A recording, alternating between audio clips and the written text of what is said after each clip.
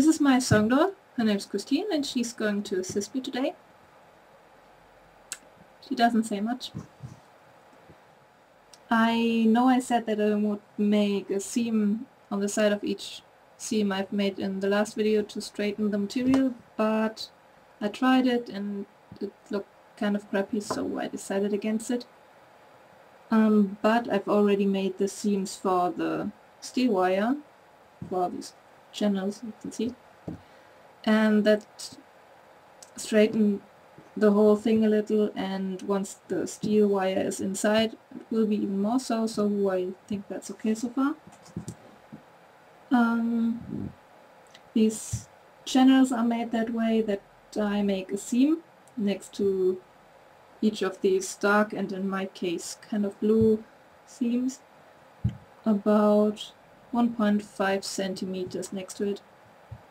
And so there's some kind of channel created and you can put the steel wire in there. I haven't done seams here yet because this is the part where the pieces bend the most. So it's kind of difficult. You have to pull the material or the material will be kind of overlapping itself. Then it happens that you make a seam and it looks like this. And that's uncomfortable on the inside and doesn't look good on the outside. So I cut it open again and I'm going to make it soon.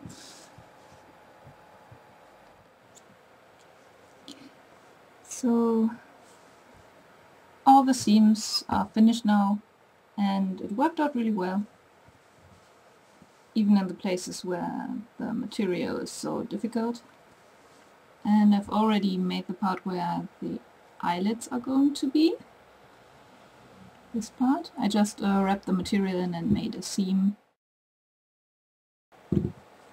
And you should be careful not to get too close to the corner with the seam. Try it out, you see what I mean. And here's where the steel wire will be. And the corset has turned out to be very symmetrical. The ends of the corset are the same length. It's always a good sign. And almost looks like one. So, oops.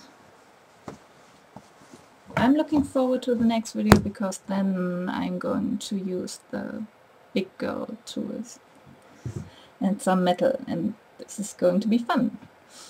I like hammers. Bye-bye.